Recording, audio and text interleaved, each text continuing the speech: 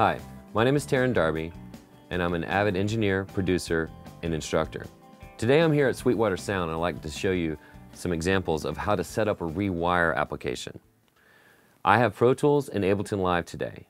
I'm starting out with a Pro Tools session, and before I get started, I'd just like to let you know that ReWire is a cross-platform conduit that allows you to stream 64 audio and MIDI streams independently in between two applications.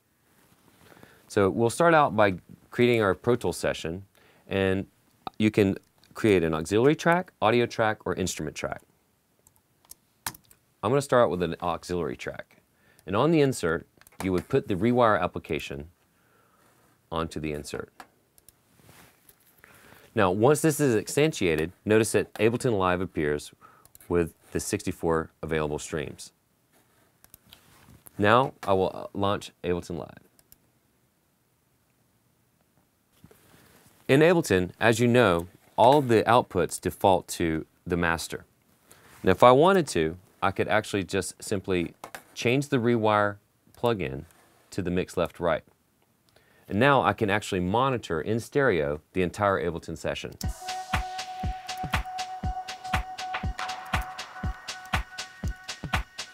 And that's quite useful in modern day workflow, but what I'd like to show you now is how you can actually take that and use all of the 5 tracks independently rewired into Pro Tools. In order to do that, I would need an audio track corresponding to each auxiliary track. So I'll create an audio track directly up under it. And in Pro Tools routing, I would take the output of each track, send it to a bus, and route the input to the audio track so I can record that data. Now what I would like to do is create the additional auxiliary tracks and audio tracks and name them correspondingly.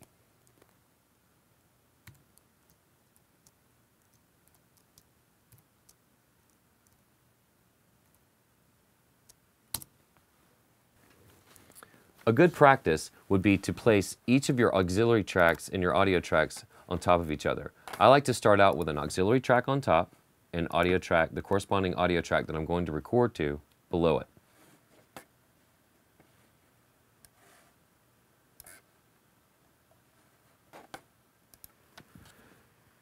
Now what I'd like to do is I'll name my audio tracks in Pro Tools corresponding to my Ableton Live tracks. Kick, hat, clap, top, and vocal sample.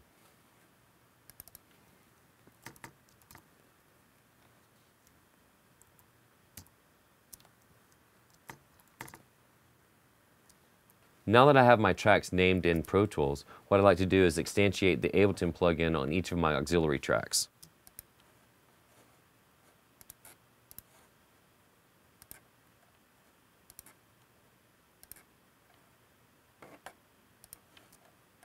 Now, since I've only selected my auxiliary tracks, I'm going to hold down Shift Option to assign the Ableton plugin to each of the aux tracks.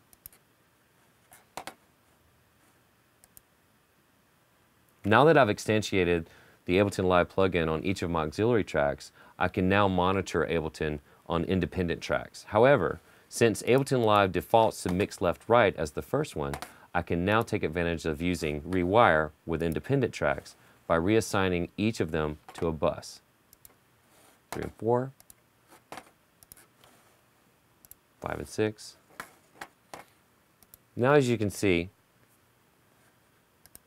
each of these have an independent stereo pair routing from Ableton. On the Ableton side of things, you notice that all of the default I/O is to the master. What I need to do in order to reroute that into Pro Tools is change the master to ReWire out on each track. Once I do that, I then can add the corresponding bus that is associated to each of the auxiliary tracks in Pro Tools.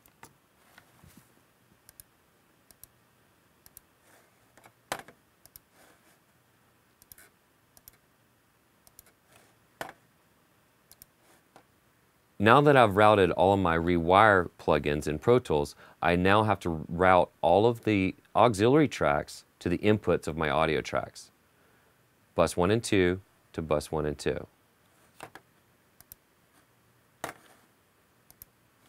3 and 4 to 3 and 4.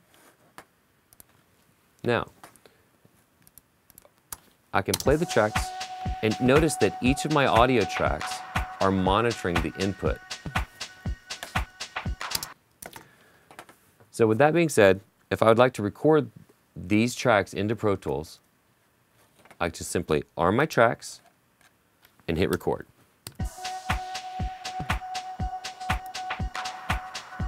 And now I'm recording each independent track from Ableton Live into Pro Tools via ReWire.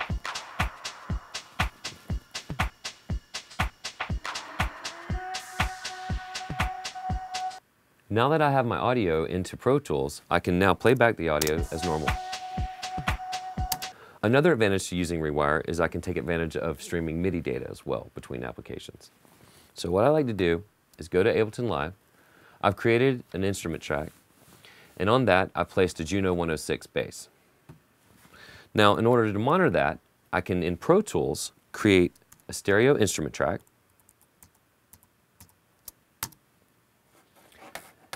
instantiate the Ableton Live plugin for ReWire, give it an assignment for its output. In this case, I'll use 15 and 16. And notice on the instrument track in Pro Tools, I can assign the output to the newly created MIDI track in Ableton. This is really cool in the workflow because now I'm taking advantage of Ableton's instrument rack inside of Pro Tools. If I arm the track, I now can play the bass inside. Now notice how we don't hear the sound. In order to hear that and monitor it, I have to switch the master out to ReWire and then use the corresponding bus that I've chosen.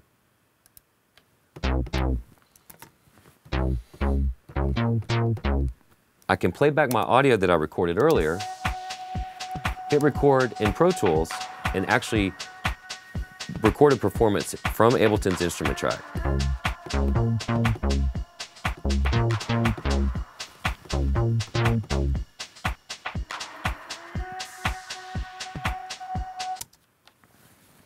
And that's how you can use Ableton Live and Pro Tools together, streaming audio and MIDI data. Have fun creating, and if you have any additional questions, please contact your Sweetwater sales engineer.